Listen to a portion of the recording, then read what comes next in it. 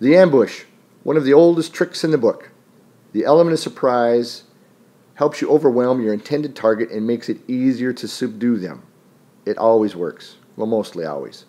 Action is always faster than reaction. It's the reason police have a procedure called a no-knock warrant. The bad guys know this as well and conduct their own no-knock home invasions. A book I highly recommend is titled Surviving the Economic Collapse by Fernando Furlan Aguirre, or he's commonly known as Fairfowl.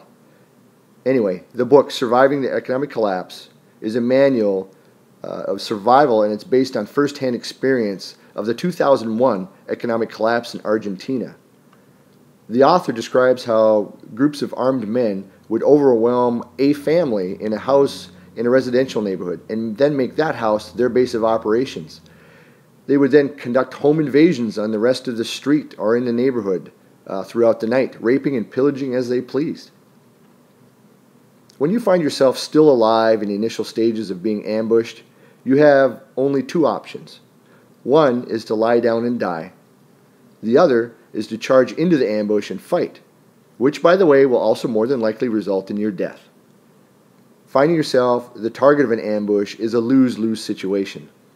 But by charging into the ambush, you may possibly injure or kill one of the ambushers, and also alert the rest of your family or group of the dire situation and give them time to react and maybe even survive.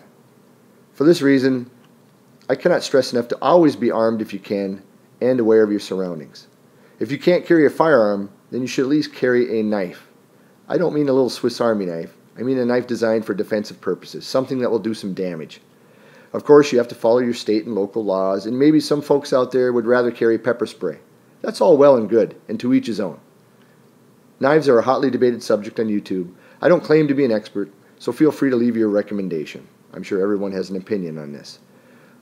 I will say that I'm rather fond of the Otanashi no Ken, designed by James Williams for CRKT. It has become my constant companion as of late. For those who think home invasions can't happen to you, I encourage you to do something very difficult.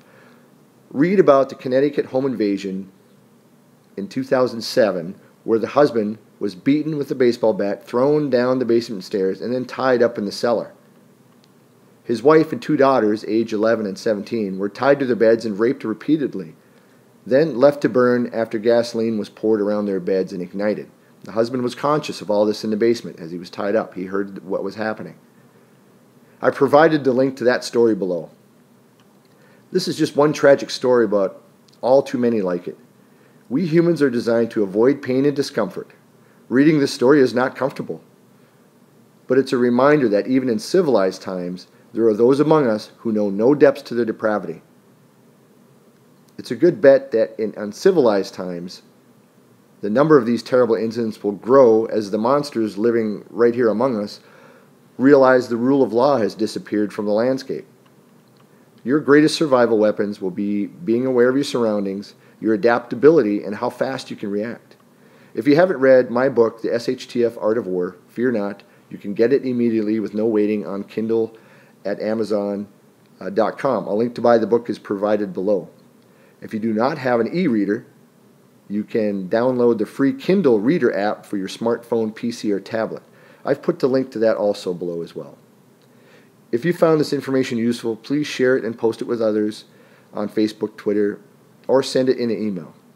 More insight into the SHTF-Art-of-War can also be found at my website, www.shtfartofwar.com. Thank you for your time, and be aware of your surroundings.